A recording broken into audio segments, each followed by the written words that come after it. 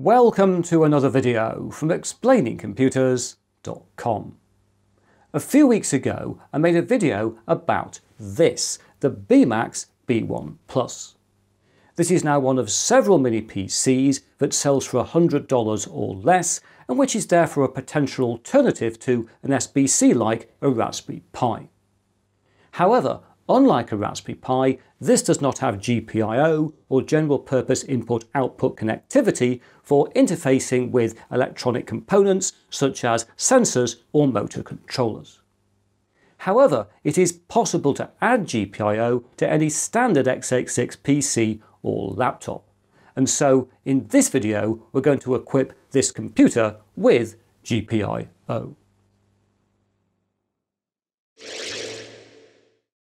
When adding GPIO to a standard PC like this, there are two basic options available. The first is what we could call indirect and involves connecting a microcontroller, such as this Raspberry Pi Pico, to the PC using USB.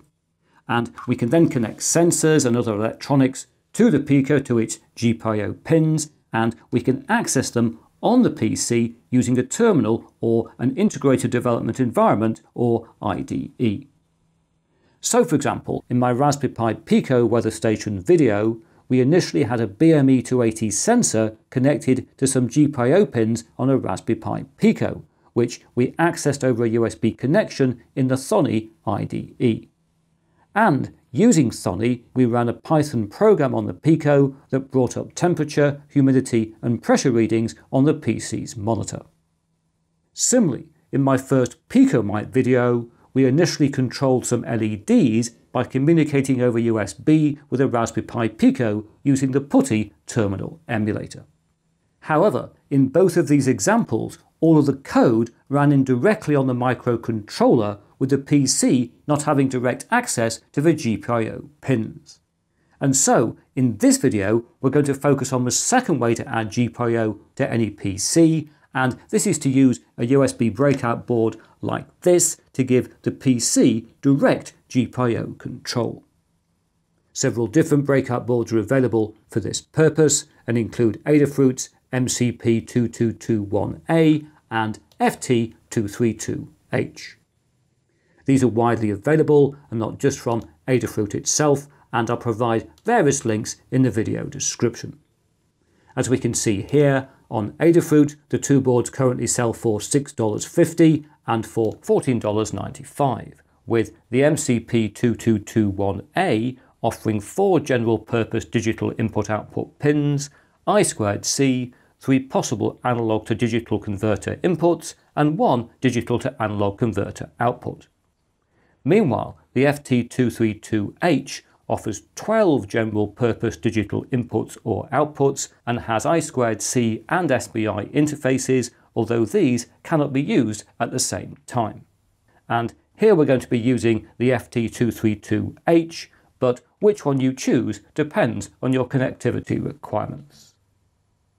If we take a closer look at the FT232H, we can see that it's really tiny, at just 38 by 23 by 4 millimeters, or about 1.5 by 0.9 by 0.2 inches.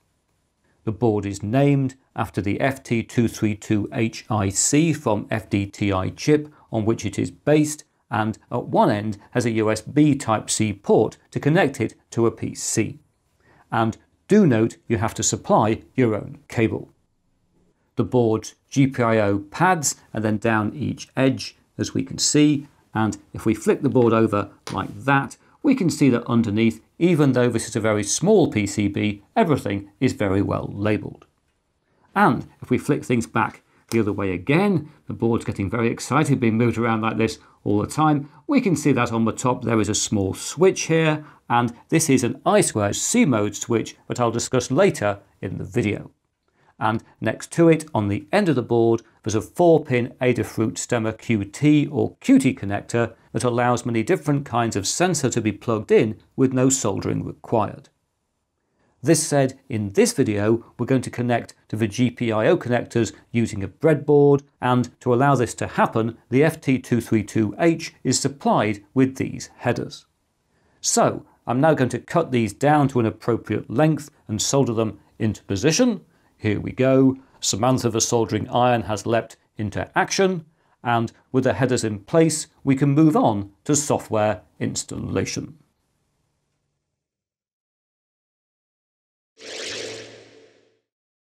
Right, with our FT232H now waiting in a breadboard but not yet connected to the Bmax PC, we need to set things up. And for this, Adafruit provide excellent documentation. As we can see here, it is available for Windows, we can see down there, and it's also available for Mac and for Linux, which is what we're going to use here. And I'll provide links in the video description. The process varies a little depending on the operating system, but basically involves installing a USB device driver and in Linux setting UDEV rules, installing the Python FTDI library and in Windows also PyUSB, installing Adafruit's Blinker CircuitPython library compatibility layer, which allows us to use CircuitPython libraries normally run on microcontrollers in standard Python on a standard PC, setting the Blinker environment variable, and then Adafruit suggests running some checks, always a good idea to see if everything is working okay, and then finally we can do some cool GPIO stuff. Note that for everything to work, Python 3 must be installed on your computer, and here we're running Linux Mint where it should be pre-installed, and we can check that by opening up a terminal and just typing Python 3 like that, and hopefully, yes, we can see Python 3 is clearly on our machine. And we can exit from it by typing exit like that, and we're back to the standard terminal prompt. And if Python 3 isn't installed on your system, do not worry, you can just go to the download page for Python 3 and download it for Windows or Linux or Mac. Also note that you have to have the Python pip installer on your system, which normally isn't here by default in a Linux, I don't think. And so here, as this is a fresh install, we'll type a sudo and an apt install and a Python 3 pip like that. And now Linux wants me to confirm this with my password. And yes, it's now installing pip for us on this system. So we can now run through the setup process detailed here in our bullet list. And I'm going to keep open this page of the Linux instructions from Adafruit because we're going to want to paste this text into our terminal in a second. But over here, by the magic of filmmaking, the terminal is nice and clear, and we've got the first instruction ready to execute, which is the one for installing libusb. So let's do that. And we find libusb is already the newest version, but there are some new packages, so we will take them. There we go. And next, we need to set up some rules so that the UDEV device manager here in Linux knows how to handle the FT232H. And to do this, we need to create and edit a .rules file using the nano text editor. So we'll enter the command for that like this. And here we are with our new file opened in the editor. And we'll just go back to the web page and take the various information we need from here. Oh, isn't it handy we can copy code these days? There we are, it is copied, and we can just paste that in like that. And if we now Control X, do we want to save it? Yes, we do, and enter, and there we are, that's done. And we'll now move on to install the Python driver for our FTDI hardware using the pip command we made sure was installed. There we go. And we get a path error there, but it doesn't seem to cause us any trouble later on, as far as I'm aware, so we will just move on from this. And we will now install Adafruit Blinker, the clever software that allows us to use CircuitPython libraries in regular Python on a standard PC. And there we are, that's happened as well. And so finally, to make Blinker work, we need to set an environment variable by entering. There we go. And so now, in theory, our PC is set up to access the FT232H GPIO breakout board. And to test this is the case, we'll now plug it in. Here we go. Very exciting. Over here we've got our USB 3 port. Is it the right way up? It is. And oh, it's got an LED it's lit up. That's very exciting. Always good to get an LED lit up when you plug something in. But I think we should test it a bit more than having seen the LED is lit up. So we'll launch Python like that. And then Adafruit give us a couple of commands to enter so we can check the device is working. So we'll do that. And there we are. We can see our available FTDI device. Things seem to be working. And if they aren't, Adafruit's documentation is very helpful indeed.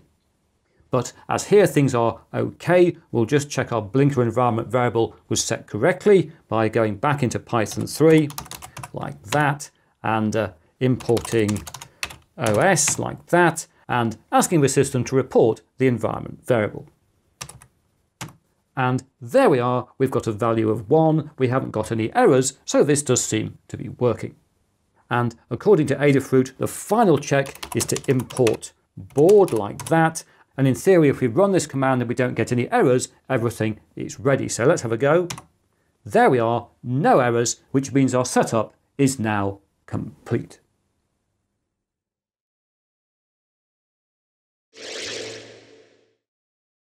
Greetings. For a test, I've now wired up 2 LEDs, and these are connected to GP pins C0 and D7 on the FT232H breakout, and then to the ground rail via a 470 ohm current limiting resistor. Over in Linux, I've closed everything down, as for me it's now the next day, so let's launch a new terminal where initially we're going to set the blinker environment variable as it doesn't seem to persist, and I've got it in the buffer there like that, so let's execute that. And then we'll launch Python, where we're going to import board like that, and we'll also import digital I/O like that. Next, let's set up pin C0 to control one of our LEDs, and I hope I've got the command for that somewhere in the buffer. There it is, so we'll execute that. And we also have to set a direction, which we do like this. There we are, that command tells that pin to be an output. And with that in place, we can type led.value and equal true. And wait for it. Yes, the LED has come on. Isn't that exciting? And guess what? We could turn it off again. We could go back to our command and make that, I'm sure you would guess, false like that. Yes, the LED has now gone off. We've got GPIO control. But what about the second LED? What about this one? Well, I've written a small piece of code, so let's just come out of Python like that. And if we just change to a Python code, which is where I've got my Python code stored, there it is, as you can see. So if I type Python 3 LED, tab will finish things off, and yes, there we are. We've got 2 blinking LEDs. Very, very exciting indeed. And if you're wondering how I've done that, you probably guessed, but I'll show you anyway. Let's do a Control-C to stop the code like that.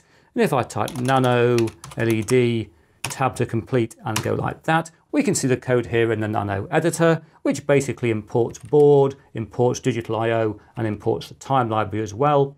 It sets up our 2 LEDs as LED AA and BB on pins C0 and D7. And then it has a little loop, which basically turns one on, one off, waits for half a second, reverses things, waits for half a second, and continues until the end of time.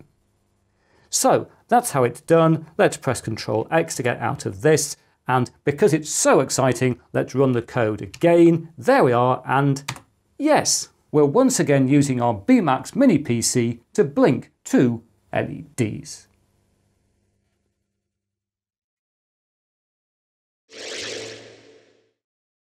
Right, I've now connected a BME280 temperature, pressure and humidity module. Let's give you a better shot of that like this. And we're going to communicate with this module using the inter-integrated circuit or I2C interface. And because of this, I've set the I2C mode switch to on. And this switch exists because we cannot use the board's I2C and SPI or serial peripheral interface at the same time. So we need to select which one to use. Back in Linux, we've now got this bit of code which loads in appropriate libraries, including Adafruit CircuitPython library for the BME280 sensor. And I installed this earlier in a terminal using the command pip3 install Adafruit CircuitPython BME280. Back with the code, once the drivers are loaded, we then set up the sensor and then we read it in an infinite loop which prints out values every 5 seconds. So let's close this down and run the code. There we are, and hopefully, yes, we have some temperature, humidity and pressure readings. And if we wait a second, we'll have another set of temperature, pressure and humidity readings. And for full disclosure, I should note that here I'm using a Pimoroni rather than an Adafruit BME280 sensor. And this matters because the Adafruit CircuitPython library that we're using expects the board to be on address 0x77, but my Pimoroni sensor is on address 0x76. So I've edited the relevant Adafruit file in 3 places to change the address to that of my board. And as we can see, everything is still working here in the terminal. So let's stop this with Control-C because I want to show you a second piece of code. Hopefully I've got that ready to load in. I have, like that. Here it is. And what this does is to store the values in a spreadsheet. So we're using a couple more libraries. We're importing date time so we can time and date stamp our readings. And we're also using the library openpyxl, which allows us to work with a spreadsheet in Python. And I installed this earlier in a terminal using the command pip3 install openpyxl. Back here in the code, we set up our sensor as before, but we also load in our spreadsheet. We load the workbook weather.xlsx, and we also set the sheet to be the first one in that workbook. And then we've got our infinite loop as before. It's still printing out values, but after that it's going to append the readings to a spreadsheet by defining row, by appending the row to the spreadsheet and saving things. And then it's going to repeat this every 3 seconds. So let's come out of this, Control-X, and run this piece of code. Hopefully I've got the command waiting in the terminal. And yes, it's running. Sorry, I was being a bit surprised how it worked. I shouldn't be surprised when things work. Anyway, as we can see, we see our readings as previously. It says they're being saved in a spreadsheet. In the real world, we wouldn't do this every 3 seconds. We'd probably do it every 15 minutes or every half an hour, or every hour, but that would take a long time in the video. So this has given us some data to work with. So let's stop this with Control-C. And now the moment of truth is we go to LibreOffice Calc and load in our spreadsheet. Very exciting. Let's go down to that and recent documents. There it is. And hopefully, yes, there are our readings. And I'm sure some people are saying they aren't very well formatted, Chris. They aren't. That could be sorted out. If you want to see this sorted out better, look to my previous Raspberry Pi weather station video, where I went through this technique in more detail. But for now, we're going to leave this here because we've clearly proved the principle of using a GPIO breakout board to read a sensor and store values on a standard PC.